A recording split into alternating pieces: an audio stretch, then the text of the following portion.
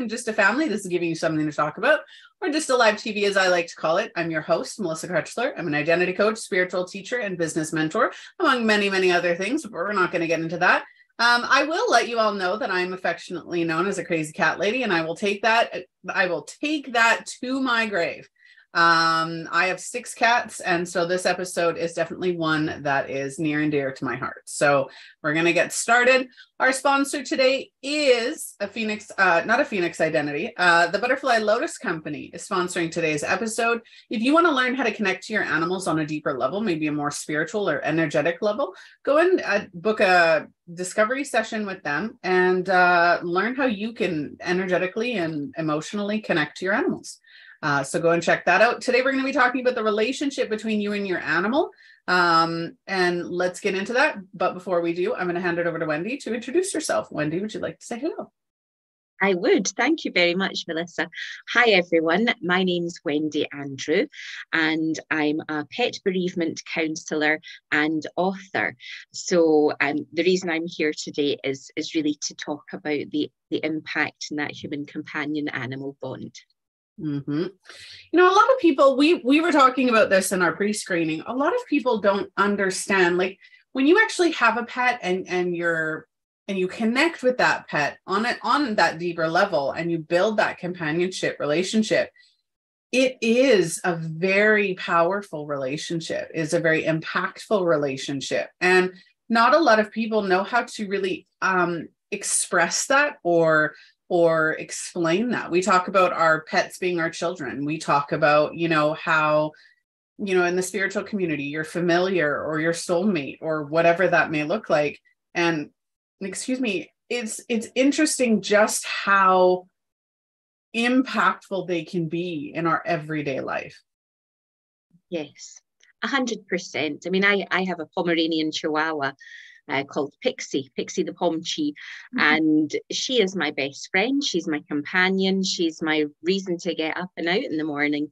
And I can't begin to stress how much importance there should be given to that bond, especially when they cross the rainbow bridge.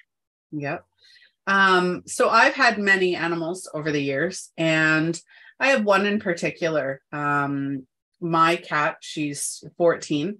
And this cat is, I would call her my familiar, my soulmate, whatever you want to call it. I call her a traitor right now because she's preferring my husband over me the last year. But rude. I know, right? But I love her. And the connection I have with her, when I'm sad, she's there. When I'm unhappy, she's there. When I'm happy, she's there. It's energetic. It's not even, it is hard to explain because there's no words that can truly identify what that cat means to me, and how comforting I find her presence. And we were talking about, so I'm going to go into a little bit of a story for anybody watching or catching the replay. So we're going to talk about pet bereavement, of course, on this episode, and pet grief, and why it's so as if you were losing, like I said, a loved one. I got a female Rottweiler in 2010. And I named her Cleopatra, and she was adorable. And I had a 1-year-old daughter and a 7-year-old son. And so I had her. We moved across country and ended up getting a male named Caesar, of course, because Caesar and Cleopatra, they go together. And we had them. And when she was about 2, we ended up breeding them. And we had bred them just the once. And we had 11 puppies. And we had grown very close. Having those puppies was one of the most amazing experiences of my entire life. It was fantastic. I can never recreate that time frame in my life. And so anyway, when the puppies were born, there were 11 of them. And the runt of the litter, and I'm going to say runt of the litter, and she was by all accounts and purposes the runt of the litter. She was half the size of her siblings, but she wouldn't open her mouth to eat. And this went on for a few hours after they were born. And I finally turned to this puppy and I'm holding it. And I'm like, if you just eat, I will keep you. And within 20 minutes, she was eating. And I was like, oh my God, like this was like 4 to 6 hours after she was born that she finally started eating. And so I was just shocked and amazed. We ended up keeping her. We went and of course we're in Canada. And at this point, docking tails, and that was common practice at that time. Because she was so much smaller than her siblings, I chose not to have it done. And we were planning on keeping her. So I chose not to have it done. So she was a Rottweiler with a tail, which was absolutely adorable. And by 4 months old, 4.5 months old, I could take her out and she would walk beside me. She would follow me throughout the house. She would follow me anywhere that I went. She was turning into a very amazingly well-behaved puppy for 4.5 months old, unless her sisters came over. Then it was no go. But during this time, my husband and my oldest, my son, had decided to go across country to visit family for Thanksgiving. And so it was just my youngest, or not my youngest, my first daughter and I were at home with all the animals. And somebody had walked past my home right before my family was leaving to go on this vacation. And I noticed somebody kind of walk up to the fence and then they kept walking. And again, we had 2 full-grown adult big Rottweilers who were protective. They weren't aggressive, but they would bark whenever anybody would walk past the house. And then we had issue with our neighbor. Our fences were the same fence. And the fence was very old. We were renting. And my puppy had jumped on the fence or jumped at the fence and knocked over a panel. And this neighbor across the yard had 2 young sons and freaked out, called the police on me saying, oh, your dog is going to eat my kid and they're scaring them, and just absolutely freaked out. And I said, it's a 4-month-old puppy. Like, it's not going to hurt you. She just wants to play and she's being noisy, right? Lo and behold, the next day, my puppy got sick. And over the weekend, Monday, everything was closed and I was trying to hydrate her and keep her eating. She rapidly declined. And Tuesday morning, I took her into the vet. They said, okay, we're going to do some diagnostic surgery and see if there's anything, stuck in her system. And by the next morning, she had passed away. And so I found out after that somebody had actually poisoned her. All of her internal organs had turned gray and were shutting down by that point. So she had passed away. I was devastated. I kept her picture as my profile picture for almost 3 years because I just couldn't take it down. And it was one of the most devastating losses that I've had of an animal. And I've always been more impacted by animal loss than I have by human. And so that was a very traumatic experience. And I grieved for her. I couldn't talk about her. I couldn't think about her. I couldn't without absolutely breaking down. And 11 years later, I ended up having to put her mom down about 2 years ago. She had full body cancer. And that was a horrible experience. And then this past December, I put my male down. Now, my male was the hugest Rottweiler I've ever seen, height-wise. He was big boy. People either avoided us or wanted him as soon as they saw him. But he was my protector. He was my companion. And he had separation anxiety. So from the day we took him home to the day that he passed away, he was never away from me. We were always together. And his loss I took really, really hard. And we chose to put him down. He was older and having a lot of issues getting up and down. But the loss was unimaginable with all of them. And you and I, Wendy, sorry, I'm not trying to monopolize this. These are my only stories for this episode. we talked about the beginning of pet bereavement and how the loss impacts us, right? But we also talked about the fact that there is a loss that you experience or a grief that you experience in preparation. And that's what I'm going through with my cat right now. She's not sick. There's nothing wrong with her. But she is up there in age, and I already experienced the, what am I going to do? What am I going to do moments. Yeah, that's anticipatory grief. Mm-hmm. And it's very common, Melissa. So many people, when their dogs reach a certain point in life, or if their health is starting to decline, then it's natural to get that pang of, oh my goodness, they're not going to live forever. And as pet parents, guardians, caregivers, whatever we call ourselves, that is part of the deal. And we know this going into it, that unless you have a turtle, a tortoise, or, an African grey parrot, that most species are going to leave us heartbroken because they simply just don't live as long as we do. And it's devastating. I get pangs of anticipatory grief about Pixie, and she's only 8 years old and fit as a fiddle. So I completely understand that, and it's normal. I just want to express that to people, that it's normal. Whatever people feel is completely fine. It's neither right, neither wrong. There's no right or wrong way to grieve when the time comes. But with anticipatory grief, it sometimes gives us a bit of a heads up as to what's ahead, what we can expect, what emotions we're going to go through. So in a certain context, it's beneficial actually to feel anticipatory grief, because then you know how you're going to feel. You're going to feel those moments of guilt when you're making the end of life decision and care, or you might have moments of guilt when, oh, I should have done this different, I should have done that different. And also it gives you the opportunity to say, well, okay, this is a bit of a reality check. Let's make some fantastic memories. Let's take some amazing photographs and have experiences together in preparation for this event, so that we have good things to reflect on and draw comfort from when the time comes.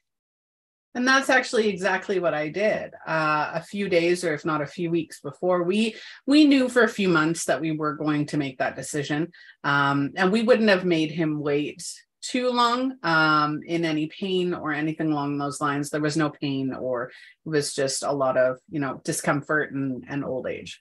But there gets to be a point, where like I was taking pictures and I was, I would look at him and I would be like, oh, like, I'm going to miss this. Right.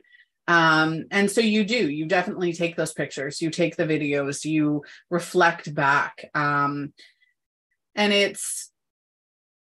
I remember telling my husband, and this is one of the reasons why I wanted to do this episode, is, again, we don't necessarily understand that connection as much as we realize. That dog for me was my companion. It didn't matter whether I was home alone in the house. I was never alone. I always had somebody there who was willing to protect me, to support me, to guide me if I needed. And he was just there. Right. And a lot of the times with cats and dogs and other animals, we take advantage of the fact that they are just there. And maybe we don't give them the attention that they crave. I know dogs are horrible, wanting attention all the damn time. Very needy. That's one of the reasons I prefer cats, is because they're like, leave me alone until I'm ready. I think I was a cat in another lifetime. But yeah, that's why I'm for my cats. Like, I love dogs, don't get me wrong. But I prefer the cats because, it's like, oh, you want to pet me? Well, not right now. I'll let you know when I'm ready. Yeah. So last night, my cat, the one that I'm calling a traitor right now because she prefers my husband over me. Anytime my husband and I go to cuddle or give each other affection in the evenings, like during the day, it's fine. But in the evenings, if we try to cuddle or give each other affection or anything, she's right up in there. Like, immediately, she will jump on the bed, climb over my husband, then climb over me, try to get in between us and the blankets. Like, she's just right in there, right? And I bet you get the butt end, don't you? Yeah, lately, yeah, absolutely. And she used to be my cat. Like, she picked me, right? Like, we mutually picked each other. And it's interesting, having 6 cats, my cats do pick their people, right? And they'll flip between all of them, but they do pick their people, right? And again, there's that energetic connection where it's like, I got you, right? And you just know. But again, going back to my dog, companion, safety, and unconditional love. And I think that's the main thing that people don't realize, is that animals have absolute and utter they don't care what you look like. They don't care what you eat. They don't care how much you weigh. They don't care what your color hair is or your skin color. They don't care about any of that. They just care that you make sure that they're taken care of and that you give them love. Other than that, they want to please you. They want to, have your attention. They want to be near you. They want to, it is truly unconditional love. They don't ask for a lot, do they? Mm-mm. No. And I think that's something that a lot of people really don't get. And that's another type of grief. That's called disenfranchised grief. And that's when your grief is not supported or acknowledged in society, when people are quite dismissive of your emotions. And nobody has the right to tell you that what you're feeling is wrong. Your feelings are your feelings, and nobody has that right. So, if you feel grief, you should be able to express yourself and say, my pet, regardless of species, I know we've spoken predominantly about cats and dogs, but they are the main, the most popular species. But, companion animals come in all shapes and sizes, different species, different breeds. And, your bond with your pet, whatever that pet may be, is strong, and people need to respect that and acknowledge that, and give you a bit of a hall pass, if you like, if you're feeling like you need a time out socially or even from your work, then do that. Mm-hmm. You're not obliged to, sort of show up for everything when you're grieving.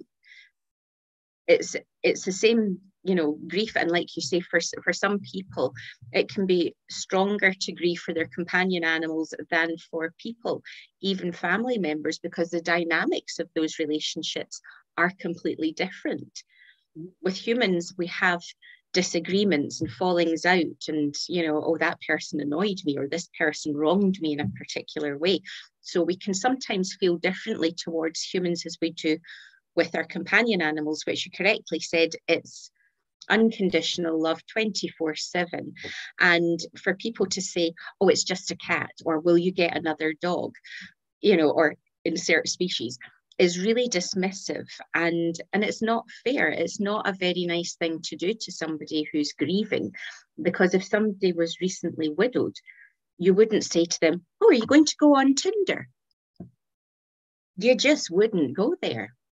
Yep. So you have to respect people and say, I know how I would feel, or I have felt in the past. So I know how I was feeling. So if you want to grieve, grieve. If you want to cry, cry. If you want to talk about it, I'm here to listen. And I would really actively encourage people to be a bit more supportive. I know a lot of people are, and most people's inner circles, will have that person's back. But in general, in society, there's a lot of people who are very dismissive of pet loss grief, and it says a lot about a person if they can't just identify that somebody's in pain and hurting, and let them sit with that emotion and be supportive to them. I think that says a lot about them. It doesn't matter what their opinion is about pet bereavement or pet loss grief. The point of the matter is somebody you care about is in pain. Yeah. And that comes to 2 other points that I'd love to make about, that human pet relationship is A lot of the time. So when I put my dog down, I wasn't ready to get another one. Did I start looking right away? Absolutely, because I'm crazy, and that safety is really what kind of made me. But no matter who you are or what stage you're at, your grief is going to look different than everybody else's. So if you are needing that companionship, maybe you're needing it for your mental health. Maybe you are somebody who constantly wants to be giving an animal a loving, safe environment to live and to be. It doesn't matter how quickly that you get another animal. It's not a replacement. And a lot of people will judge when others do that. I had a lady, a friend of mine on social media, who had put their dog down quite recently, and her and her husband decided to get another one. And it was a last minute decision. It wasn't it wasn't something that they had been thinking about for a while, of getting another one. And when they posted the new one, they said, "Don't come at me." And I commented, of course, and I said, nobody, it is never too early or never too late. It is never too soon. You need to do what's best for you when you know. And sometimes that animal will come back to you. Sometimes there is a moment where you see another animal and there's that instant connection, that soul connection that says, "I need you." Right. And yeah, it's a terrible thing that people feel that they have to grieve in a certain way or in a certain time scale. There's not a time limit on grief. It takes as long as it takes. And don't compare your grief journey to somebody else's, because everybody has their own experience. If somebody says, "Oh, you're still upset about this?" One of my friends lost their, budgerigar, and they got another one within 2 weeks. Well, that's great, good for them, but it's not like that for everybody. Everybody has to listen to their own heart and go at their own pace. And there's no right or wrong. There's no guidebook for it. And I think it's very, insensitive for people to make those comparisons. And I'm very saddened to hear that your friends actually said, "Don't come at me." It's a shame that they actually felt that needed saying. Well, and because it shouldn't, that's because a very common occurrence on social media, though, now. A lot of the times people will post, "Don't come at me." I've even posted that. I had somebody, I posted about my son. I posted on my son's birthday last year, and him and I have a very interesting relationship where I will bug him. I bug him, he bugs me. It's just the way it goes. And I posted something, and I was making a joke about him not being grateful or something, and it was a joke, right? And he would know what it means. And most of my friends, like my close friends, were like, "Oh, that's just them." But somebody actually came on and started accusing me of shaming and guilting my son. And I'm like, whoa, no. But that's the thing. A lot of people, and when it comes to animals, whether it comes to, you calling your pets children, whether it comes to, the grief process of losing a pet or an animal companion, whatever you call that relationship, people will have a hard time not expressing their opinion, not sharing their opinion of how you should be. And I remind everybody that when somebody has a comment, a compliment, what's the opposite of a compliment? Criticism. A criticism or anything along those lines, that has actually nothing to do with you. That has everything to do with their opinion, their beliefs, and their experience. Yeah. And a lot of the time, we have a hard time not sharing that opinion because we feel everybody should have the same. It's a very human response these days. Well, here in Scotland, in case your audience didn't pick up my accent, but here in Scotland, we have a kind of saying that you don't always have to share your opinion, and if you've not got anything nice to say, don't say anything at all. And it's a very sad time we live in on the internet, where everybody thinks they're Arnold Schwarzenegger behind their keyboards, you know, and they, like you say, they feel they have the right to say things to people that they wouldn't dream of saying in front of their faces. And I'm always an advocate for grieving pet parents, because I know how that feels. I've been there myself. I mean, I set up my Pet Bereavement Counselling service because of my dog walking clients. And then when I qualified, so many people said, oh, I wish that had been around when I lost my cat or my dog. And so that's why I decided to open it up to everybody everywhere, and internationally as well. So hopefully I can break down some of those barriers and educate people about, you know, sort of grief etiquette, for want of a better phrase. And to let them know, you know, sometimes words do hurt. I know that's something that we all tell children, but we forget about that in adulthood. And, you know, if somebody is having a really hard time and they're suppressing their grief because they feel obliged to in society, one horrible word could be catastrophic for that person. So I always say, you know, who said that to you? Who's asked you I need to kick? You know, because I will always come out and advocate for grieving pet parents. And I picked up on something that you said earlier, if I could sort of mention that as well as something else to talk about, the docking of tails and ears. You know, that's very often a vital part of communication for dogs. They express themselves with their tails and their ears. So when part of those are missing, you lose part of the communication. You know, so sometimes, you know, these dogs do look awfully frightening. When you're talking about your Rottweilers, very often people would cut their tails and cut their ears, and with Dobermans as well, and all different kinds of breeds. And it's no wonder that people misinterpret the dog's body language, because they're losing half of what the dog's saying to them. And I think that, you know, not shaming anybody who does that. This is not the time or place for that. But I think people would perhaps have more of an understanding of people's bonds if they saw, you know, the dog's, you know, wagging its tail, looking up at its owner, and they say, this pair really love each other, don't they?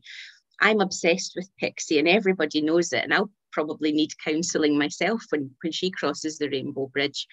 But you know, people really need to acknowledge and understand the impact of their words and respect how people are feeling. Speaking of the docking of tails, we have a few people watching, so I want to say hello. Somebody said hi, but I don't want to butcher their names. I'm not going to repeat it right now. But one of the things with docking is, when I got Rottweilers, I had young children, and it is a very large breed. And I wanted to make sure that I trained it right. So I did a ton of research on training, on the history. And so originally, Rottweilers had their tails docked because they would pull meat carts, and they would pull, what's it called? The medical beds. In the very, very early times, they would carry the medical beds on war fields and that. So having their tail in the way was actually removed, so that they wouldn't get it caught or injured. Now, in this century, it is for looks, right? It's the predominant Rottweiler staple. It's an aesthetic. It no longer serves a purpose. Yeah, and it's basically at this point, whether you agree with it or not. Like I said, I've done it. Would I do it again if we ever had more Rottweilers? No. But I did at that point because that was what was expected. Times change. Yeah, absolutely. But again, it is body modification without consent, right? And I know that animals can't really consent, but again, it is something to consider. But pet bereavement, again, it's whether it's your whatever type of animal, there is that connection. It's building that relationship. An animal's behavior, an animal's companionship, their love, you can understand all of that, right? And when you truly understand that connection between a human and an animal, the training gets easier, the expectations get easier, and the entire life in general becomes a more positive experience when you understand the human animal dynamic and what's expected and what's not expected, right? But again, understanding that it is an animal, they are meant to be wild. And secondly, that they do have feelings, whether they have emotions and feelings, not obviously like a human would, but similar, right? There's the fight or flight. There is the love. When you have a cat that's lying on your chest purring, obviously that cat is happy, safe, and content. So it's really just understanding those things and understanding that the relationship between an animal and a human can be so powerful and so impactful, that the loss of that animal would be absolutely devastating. Yes. And at the other end of that sort of spectrum of love, if your animal is scared, if you're scared, they're there to protect you. And if they're scared, you immediately, instinctively, without even thinking, you do something to console your animal. Pixie's terrified of thunder and fireworks, and I will do everything in my power to make sure she is protected from those feelings of fear. And quite often as well, particularly with children, when you have that human companion animal bond, that can be through a child's formative years. So, that's something I'm always quite keen to sort of work with families, or even give out free advice to families and things like that, and top tips. And for myself, I went through pet bereavement as a child, and that was my first experience of death. And that is very much the case for a lot of children and young people. Death, is part of life, and your family pet is often the first death that you encounter.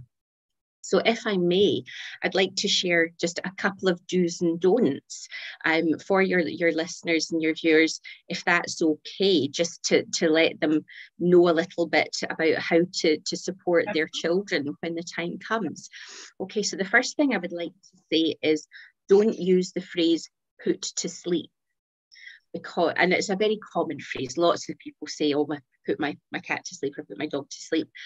But for this can cause an awful lot of anxiety around sleep for children, because they then become afraid of sleep. They've going to sleep themselves, or their siblings going to sleep, or their parents or grandparents going to sleep. They go to surgery, any form of surgery for a loved one of a child, and you say, oh, they're just going to put me to sleep.